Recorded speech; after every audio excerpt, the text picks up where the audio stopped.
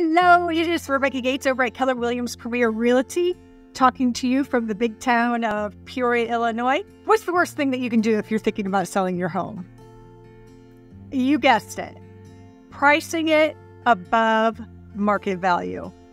I know, I just sold my house. Everybody wants to get top dollar for their house. They want to test the market. Our market is slowly making a shift. Our buyers are getting more educated.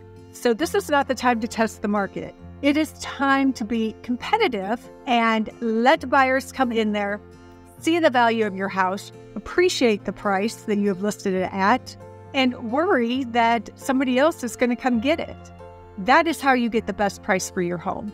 When you have multiple buyers coming to your home saying, wow, great value, let's get this home, then you can get top dollar for your home.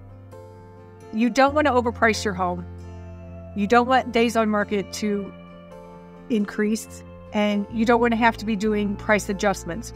Buyers see that information. Everything's out on the web, you guys. So buyers see that information. They see what you paid for it. They want justification as to why you have increased the price so much. They want to see the value for the house. Their agent will probably be giving them comps to support the home price. And if the agent can't do it, the buyer certainly isn't.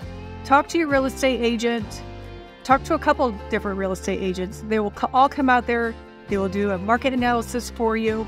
They may come up with 3 different prices, but they should all be in the similar range. And in that range is where you want to list your house. If you're thinking about selling your home or would just like to know what kind of equity that you have in it, feel free to give me a call. I'd be happy to come out, take a tour of your home, and tell you what I think that we could get out of it.